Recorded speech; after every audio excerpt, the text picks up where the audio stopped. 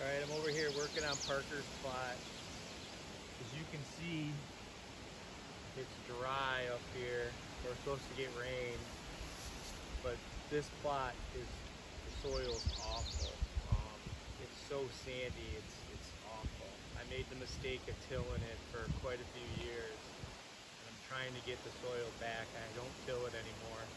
And I'm finally, as you can see, I'm finally getting some stuff to actually stick around. You know, you got some roots, but it's gonna, that side of the plot looks better than down there, but this section here is awful. So I'm coming in now with some buckwheat, some rye, some oats, some hairy vetch, and then I'll come in here. I have some crimson clover, but I don't like adding the crimson clover into the big seed because I just don't trust that it's going to be spread correctly. So I'll come back in here with my hand spreader and do that. I have my new setup with my roller that I'm trying to use to see if that does any better with germination. Instead of cultipacking, we'll see how rolling works with no-till. My cultipacker worked great when I tilled, but I just don't think it does a good job no-tilling. We'll see what it does. So.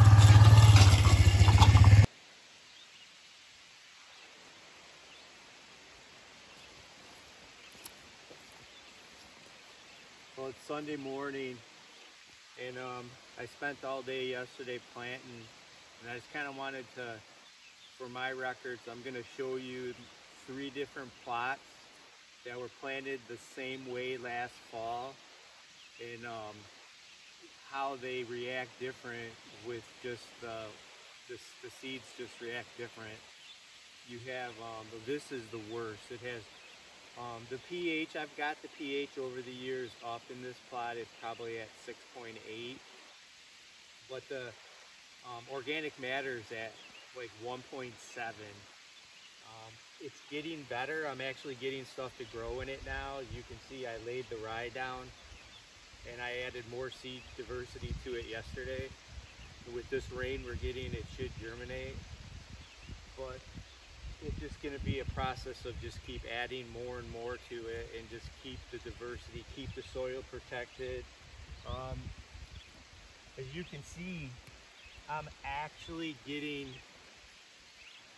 what I want right here. I want the roots to get into the top layer of the soil, and it's happening. It's taken a while, but it's starting to happen. But I'm gonna turn the camera off and take you to my other 2 better plots. This is my worst plot.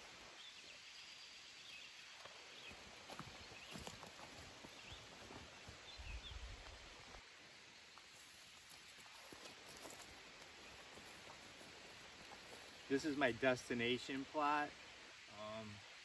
Again, with all the lime that I've put in this plot over the last 5 years or so, I've got the pH up to probably 6.9. That's the last soil test.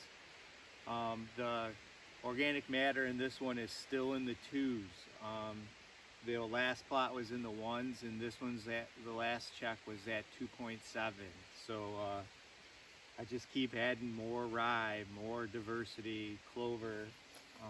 As you can see, I sprayed it a few weeks ago, and then I seeded yesterday, and I rolled it, and I knocked down all the rye. But this plot, as you can see, It's a lot better. You can see it's actually holding on. The roots are grabbing onto the top layer. It's less sandy. And that's with all the dry conditions that we had. So this plot is definitely better than the last one. I'm happy with it, but I gotta keep adding more diversity to it. Looks good. I like the fact that all that grass died on me that I sprayed. And I planted in, I got all this exposed soil now that my seeds that I put in the ground yesterday should have a spot to go. Crimson clover, oats, rye, hairy vetch, buckwheat. It was all planted in here just to fill in the spots, and then I'll deal with that come August, September.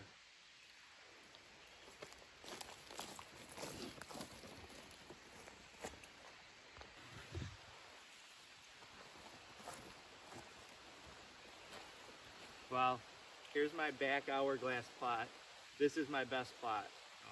And it's no surprise because this plot was only tilled one time when it was created by the loggers to just smooth it out, and that was it. It was never tilled, it was never bulldozed, the loggers didn't bulldoze it.